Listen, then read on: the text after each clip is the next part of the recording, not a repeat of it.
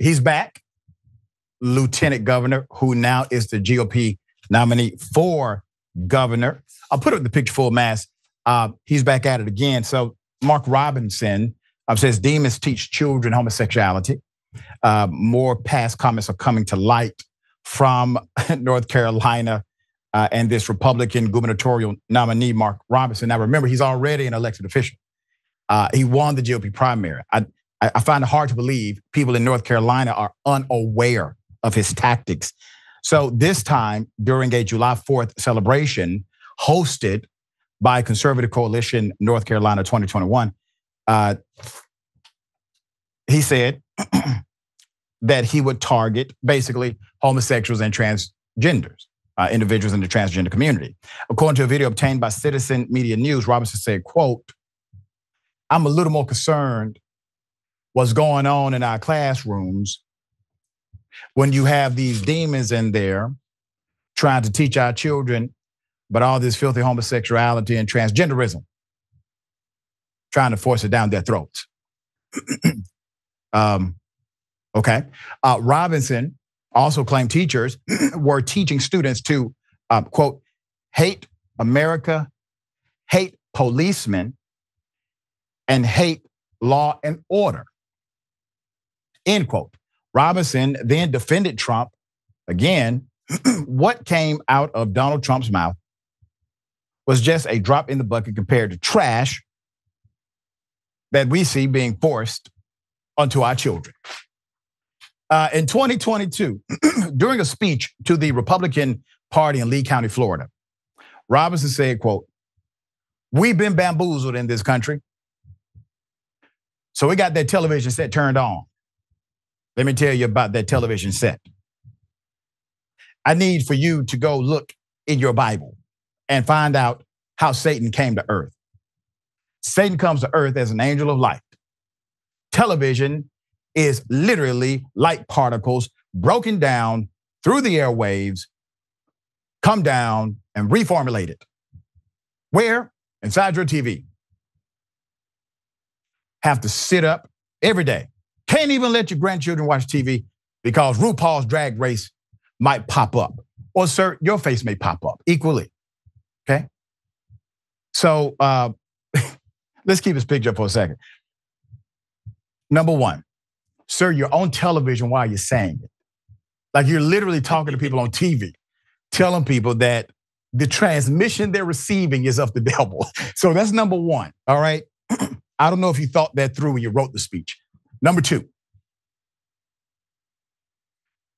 television works by way of frequencies. And there's an argument in quantum physics that everything is an oscillating energy variable, goes back and forth. And at the very fundamental core of existence is light, okay? Which includes the human body. It includes everything in the physical world, everything. But I promise you, sir, when the devil came to earth, it did not come by way of a television frequency, sir. I promise you that.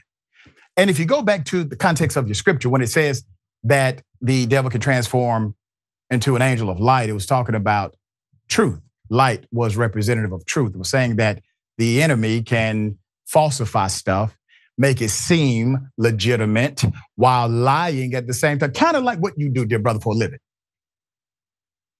All right, Robinson is alluding to a Bible verse, 2 Corinthians 11:14-15, which is not about television sets.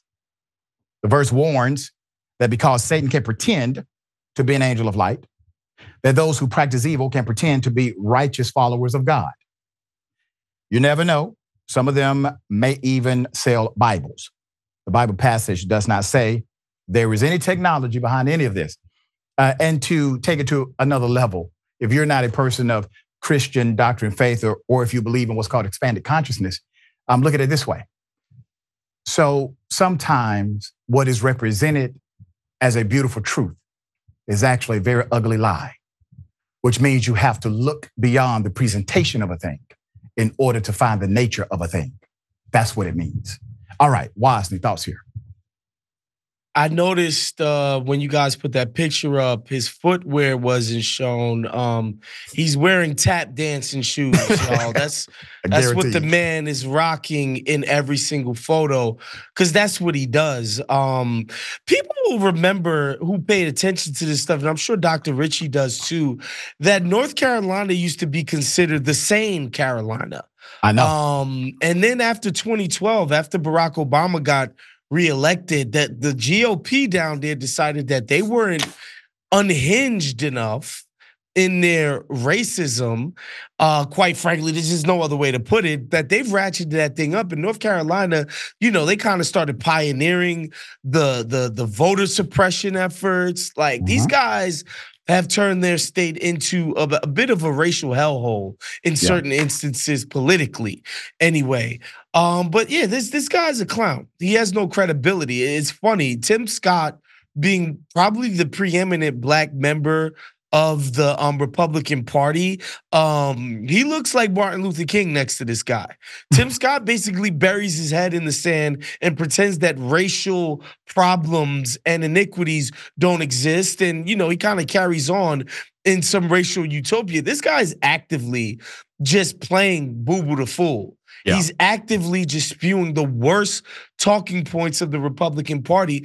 And guess what, Dr. Richey? We can't be surprised. He's been rewarded for it. That's right. This guy is nominated to be governor of a state in Beyonce's United States of America. That's insane to me. Yeah, and according to a friend of mine who lives there, he may actually win, all right? Wow.